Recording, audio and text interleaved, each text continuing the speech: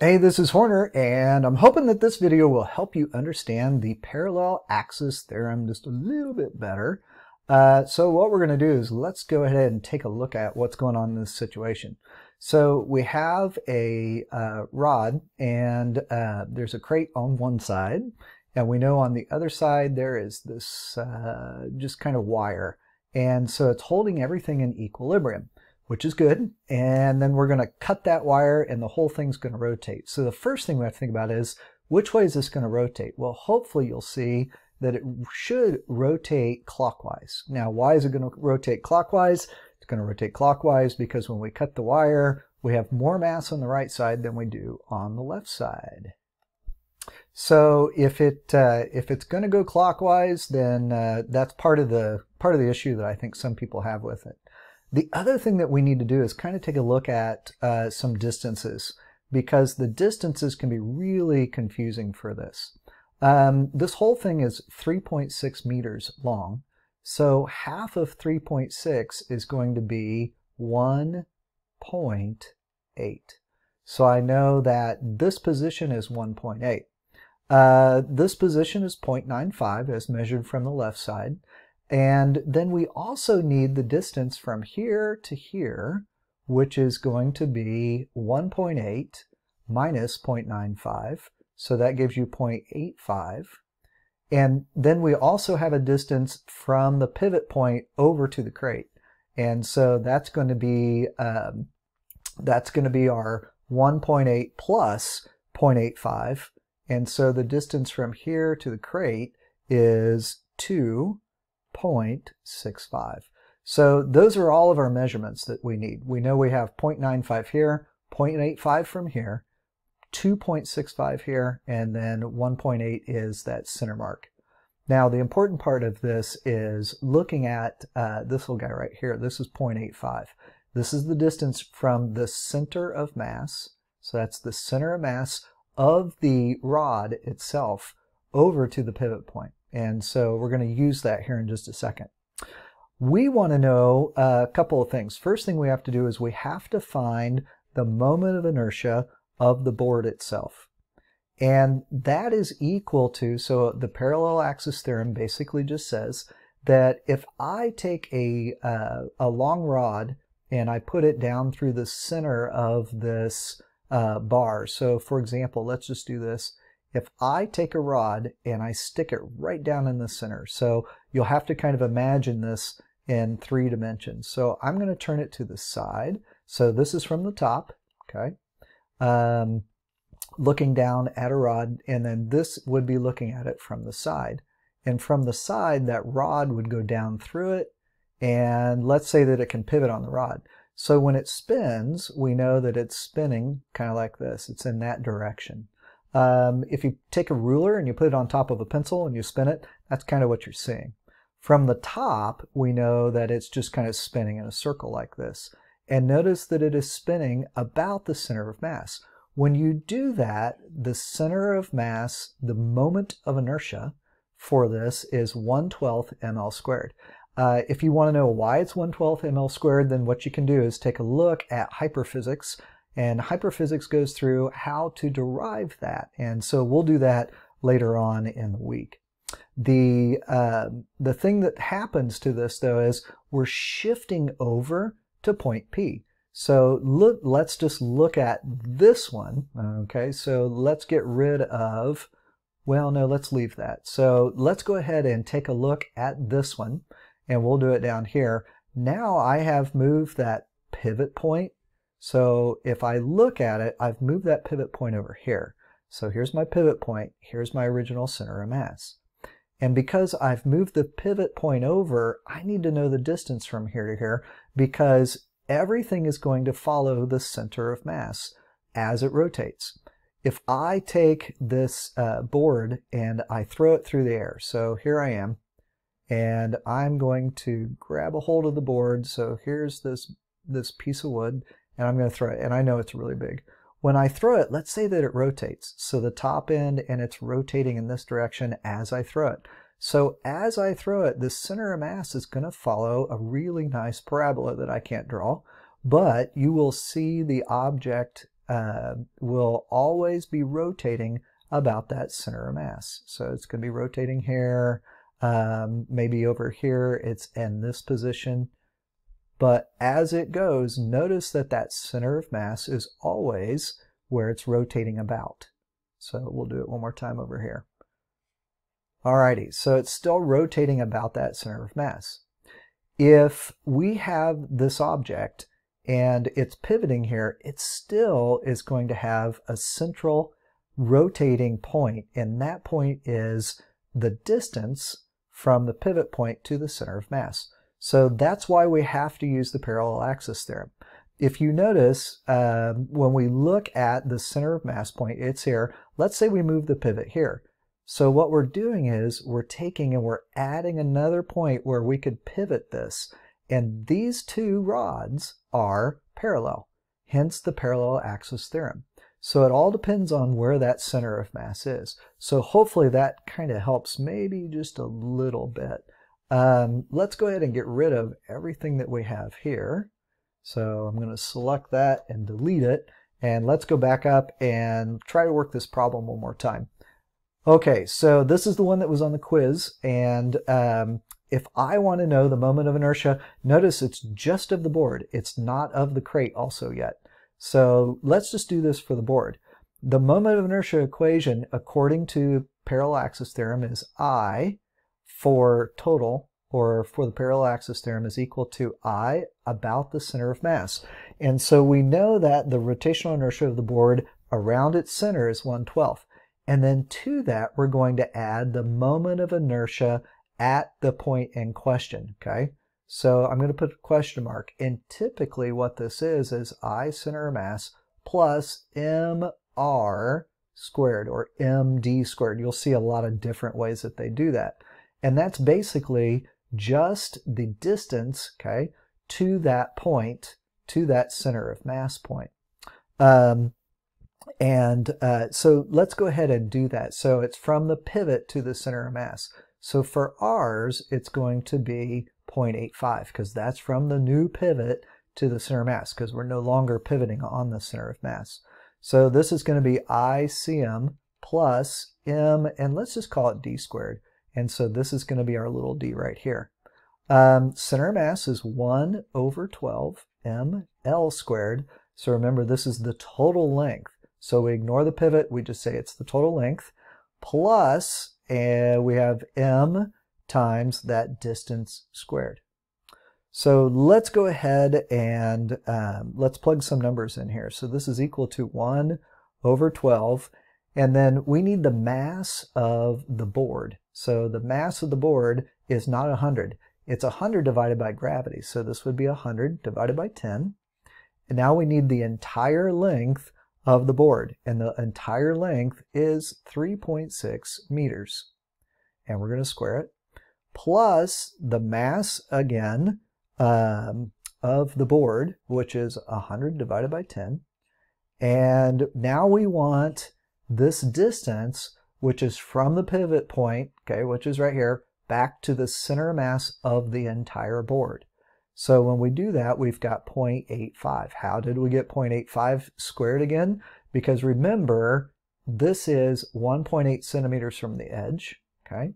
And we've got 0.95 meters here. So this distance right here is 0.95. Let's just do that in red. This is 0.95. We know the entire thing is 1.8. So the difference is going to be this 0.85. So now that we have all of our numbers, we can find out that the moment of inertia of the board is equal to 18.03 kilograms times a meter squared. And that's always your unit. No matter what the moment of inertia, whatever the object is, that is your moment. Now, we've got the moment of inertia of the board. We also need the moment of inertia of the crate. So let's do that in red.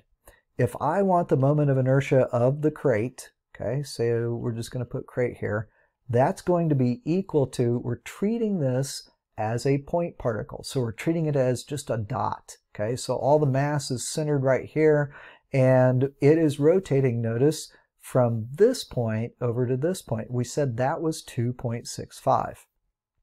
So the moment of inertia of the crate is equal to the mass of the crate times the distance it is from the pivot, okay? So from the pivot, not from the center of mass, but from the pivot squared. So this is going to be equal to 300, which is the weight of the crate, or the force of the crate, divided by 10. And now we're going to multiply that times 2.65 squared, because remember, that's the distance from the pivot to the crate itself. If you do all that math, you're going to get 210.7 kilograms times a meter squared. So how do we find out what the total moment of inertia is for our entire system? Well, all we have to do now is just add the board and the crate moments, and we'll end up finding out what that is. Somebody earlier had asked me, can I go ahead and just put this in this equation? Sure. So if I wanted to make this I total, I could say I total is equal to I center of mass for the board plus the mass of the board times the distance from the center of mass to the pivot squared. And then to that I would add the mass of the crate times the distance squared from the crate to the center of mass. So you could do it that way and then do all these things, but I like to break it up, makes it a little bit easier. So I total for us is just going to be the moment of inertia of the board that we found using the parallel axis theorem. And then we are adding to that the moment of inertia of the crate when it is at 2.65 meters from the pivot point. So this is going to be equal to 18.03 plus 210.7, and you're going to end up with 228.73 kilograms times a meter squared. So that's how to find the parallel axis theorem number for the moment of inertia. So we know kind of what its inertia is when it rotates. If I move the crate to the left, my moment of inertia is going to be less. And that's because I've made this number smaller. Nothing else has changed except for this number right here, and I've made it smaller. If I wanted to increase the moment of inertia and I don't have any more room to move, I could add mass to the crate, and that would make the moment of inertia of the system even bigger. So those are some things to think about as you go through. If we suppose that that wire breaks and the board begins to pivot about point P, they want us to calculate the magnitude of the initial angular acceleration of the entire system, so of the board and the crate. So let's go ahead and we're going to change, let's go over to purple. If you're having trouble seeing this because you're colorblind, probably the best thing to do is switch your colors on your computer to black and white or grayscale, and that'll help a little bit too, but hopefully you can see this. All right, so now we've got to think about if this is rotating, what's happening. So to figure out what's going on while it's rotating, let's go ahead and just redraw it. So here's our board, here's the crate. We know that the pivot point is right here, so we'll just put an arrow there. And this whole thing, when it rotates, always rotates from the center of mass, which for the board would be right here, and the center of mass of the box, which would be right here. So there are only two things we have to really worry about and how they rotate. So we're going to do sum of the torques is equal to the moment of inertia times the angular acceleration. Well, we already know the moment of inertia because the moment of inertia is what we found earlier for the system. So that goes here. We're looking for this, so all we need to do is find the sum of the torques.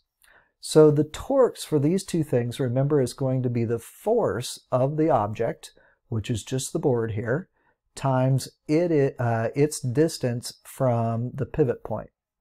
For this one, it's going to be the force of the crate times the distance from the crate to the pivot point. So we're going to put B here and B here.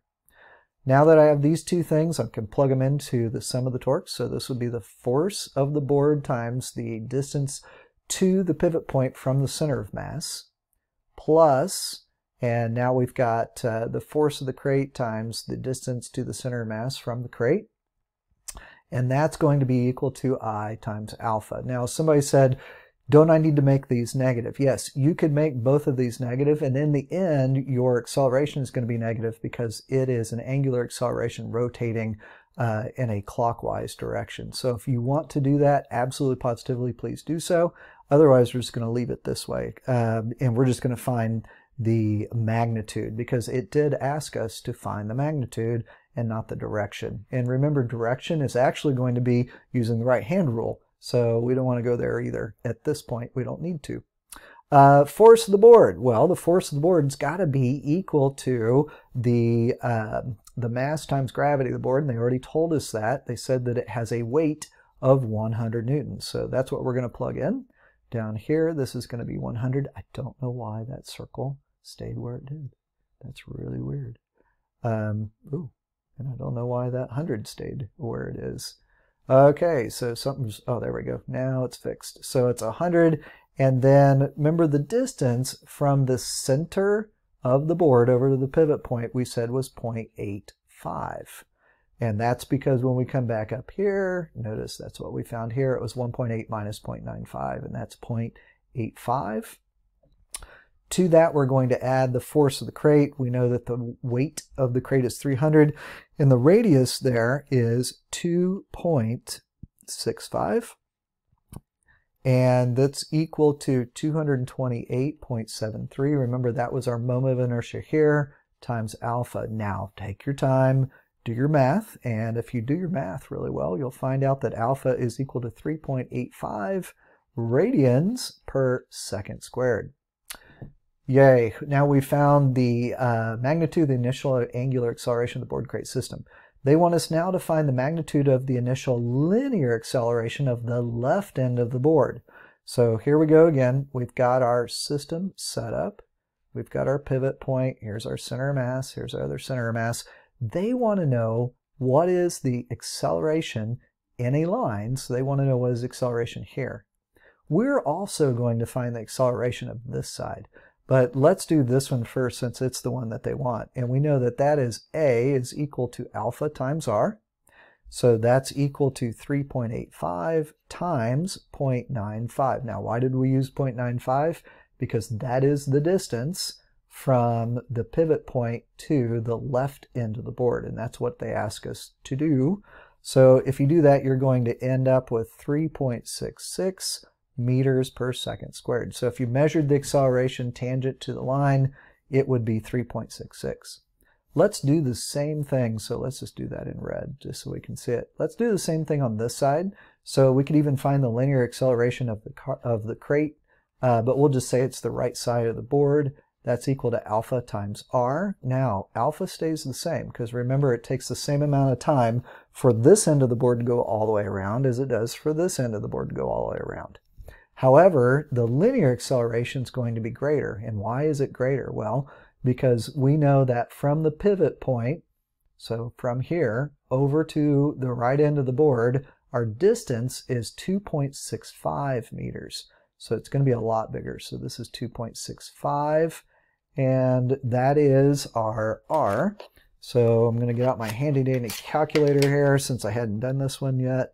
In terms of finding my answer, 3.85 times 2.65, and that gives me 10.2.